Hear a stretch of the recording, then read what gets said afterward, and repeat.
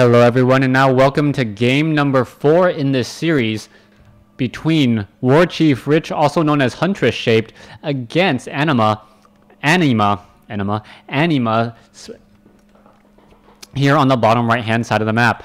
Alright, a little bit of confusion so far. Anima does have a 2-to-1 advantage here on Terranistan going into game number 4. Will WarChiefRich be able to even up the series, or will Anima finish off his opponent 3-1?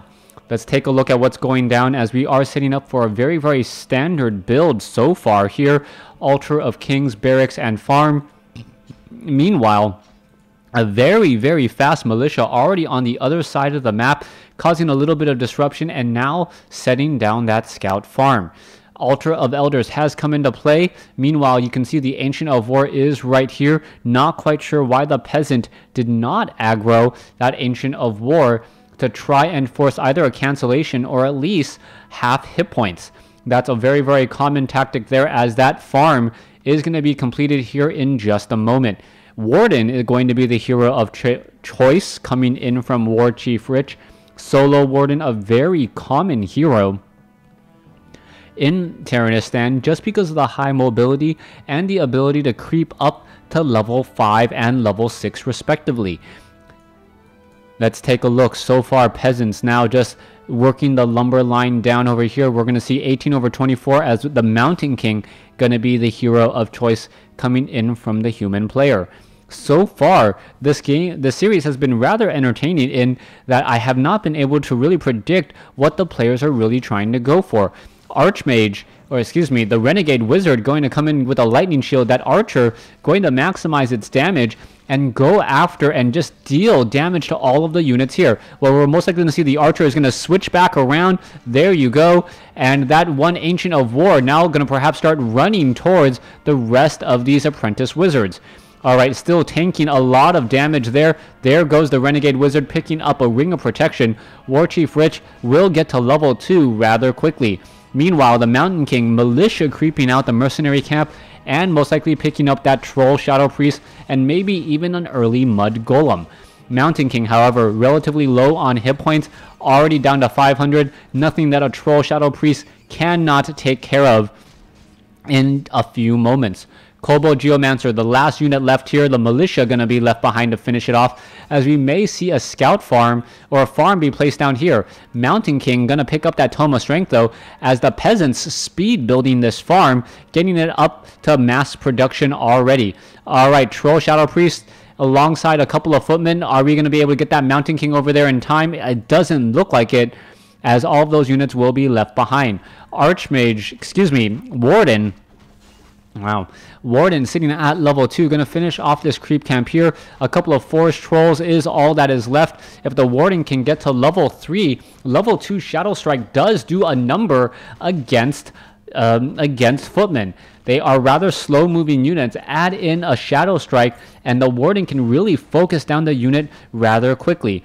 Forest Troll will get taken down here. Meanwhile, the Mountain King, looking to creep out this Renegade Wizard creep camp, will finish it off. Picks up I believe there was an item there, but was it a Ring of Protection +2? I don't think so. Maybe the Potion of Invulnerability, but that doesn't sound right either. Alright, not quite sure what item was dropped behind. I believe it was the Ring of Protection +2.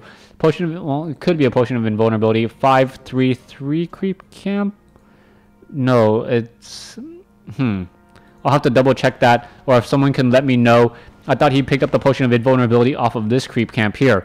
Alright, let's take a look. Warden sitting at level 2 will get to level 3 after this creep camp goes down.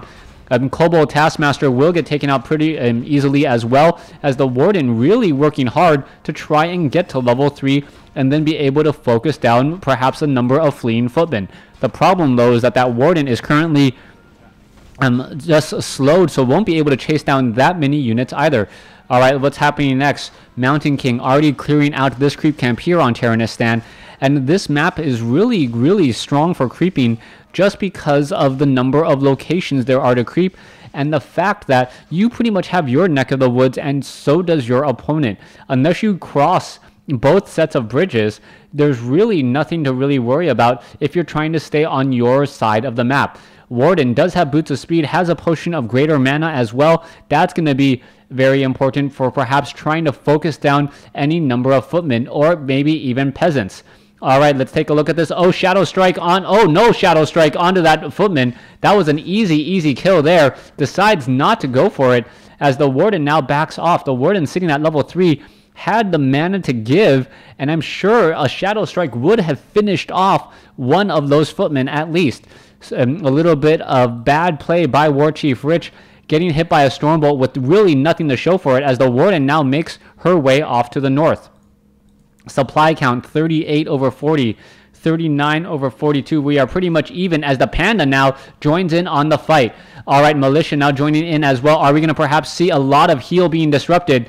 Troll Shadow Priest getting caught in a very bad spot, but being completely ignored. And what is going to be happening here? Panda may try to turn around and get get off a Breath of Fire, as we do see Defend has been researched. That is going to be important, as well as the archers are still being added up. All right, Warden seeing that level 3. Warden with Fan of Knives. Panda with Breath of Fire. If he had gotten off a Breath of Fire or 2 earlier, I would feel much better. But no, that is not the case. And the Warden now with Shadow Strike now, it's not going to really make that much of a difference. You see the swarm here, and WarChiefRich perhaps teching a little bit too early. There's a Breath of Fire, but that Breath of Fire really didn't hit that much. There was a much better opportunity early on to do so, and there is that Defend.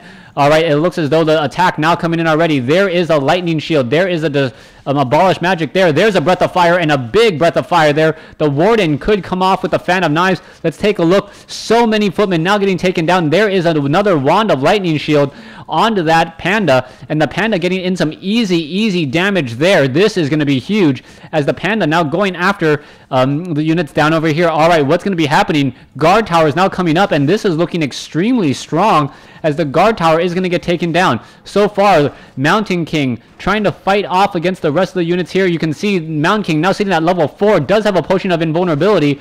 Perhaps going to use a potion of invulnerability. Is it going to be able to take down that Warden? Probably not, as there is the GG, and we are now all tied up at 2 games apiece, with me without a game number 5. Now, unless I am mistaken, which I often am, I do believe that WarChiefRich actually, WarChiefRich and WarChiefRich, which is Huntress Shaped, and Anima, are both tied up at 2 games apiece, unless I did misremember. My apologies, but still a very entertaining series nonetheless. I will be looking for the rest of the games if they are available. Thanks for watching. Thanks for listening. Hope you guys enjoyed the series.